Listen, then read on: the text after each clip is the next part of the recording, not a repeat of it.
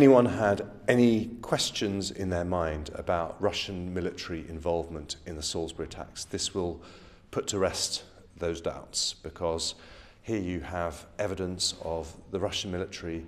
launching a cyber attack on the very organisation, the international organisation in the Netherlands, set up to investigate those Novichok attacks. And why would you do that if you weren't the guilty party? The reality is that this is part of a pattern of cyber attacks in the UK, the US, Malaysia, Switzerland, now the Netherlands. And the Russian government needs to know that if they flout international law in this way, there will be consequences, they will be exposed, and people will see the Russian government for what they are, which is an organisation that is trying to fester instability throughout the world, and that is totally unacceptable.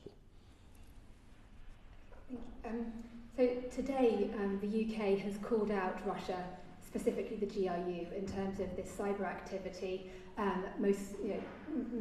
freshly the attacks on the OPCW. What action, though, what physical action beyond words is the UK and its allies going to do beyond what's been done already? Well, the first thing we're doing is to expose it, and the words matter, because there are countries all over the world that are hearing both sides of the story. They're hearing what the Russians say as well, and this is the evidence that what we're getting from Russia is fake news, and here is the hard evidence of Russian military activity. But of course it will go beyond that, and that's why we'll be discussing with our allies what further sanctions should be imposed. And we will also be discussing how we need working with our friends and allies to counter this pattern of cyber attacks, which is, the new type of attack that the whole world is having to deal with. I mean, you've said today how the GRU was behind the hack on the Democratic National Committee. Is there any evidence, have you seen any evidence of Russian interference in the Brexit referendum? Well, we haven't seen that interference, but we are always monitoring these things the whole time, and what Russia needs to know is that if they do any of these things, but most of all if they try to interfere with the democratic processes in other countries, it will be exposed and there will be consequences. Today's language is the toughest that the UK's been. Do you believe that they are going to curb Russia's activity, Russia's behaviour, or do you think it will actually lead to an escalation, possibly even World War III?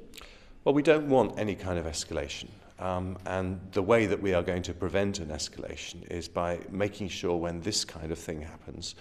that Russia knows that it's a red line, that there are consequences, that the price is going to be too high,